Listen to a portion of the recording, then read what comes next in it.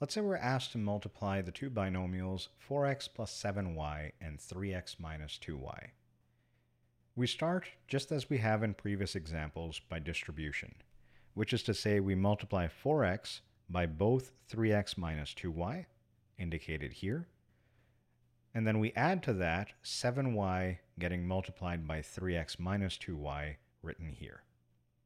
At this stage, we've turned this massive problem into something far more manageable.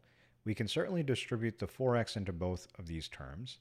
We can also definitely distribute the 7y into both of these terms. So let's start by doing that. When we distribute, we can put the 4 and the 3 next to each other. The x times the x can be written next.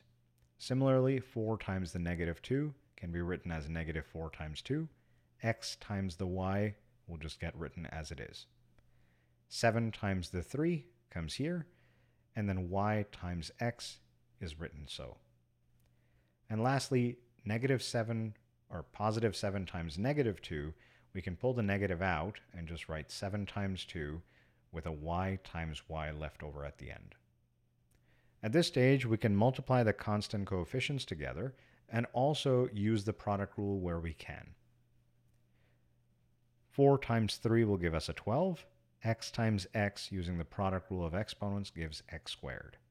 Negative 4 times 2 yields 8. X times y just comes along as it is. 7 times 3 gives us 21. And then finally, y times x is just yx. There's nothing we can do with that. And lastly, 7 times 2 gives us a 14 with a minus coming along for the ride. And then y times y yields y squared. Now you might think that we're done here, but we do actually have like terms. xy and yx are like terms because of the commutative property of multiplication. We can rearrange these two terms or these two variables and still have the same exact problem. So here we have negative 8xy, and here in hiding or in plain sight we have 21xy as well. And if we combine like terms here, we're going to end up with 12x squared, which comes along as it is.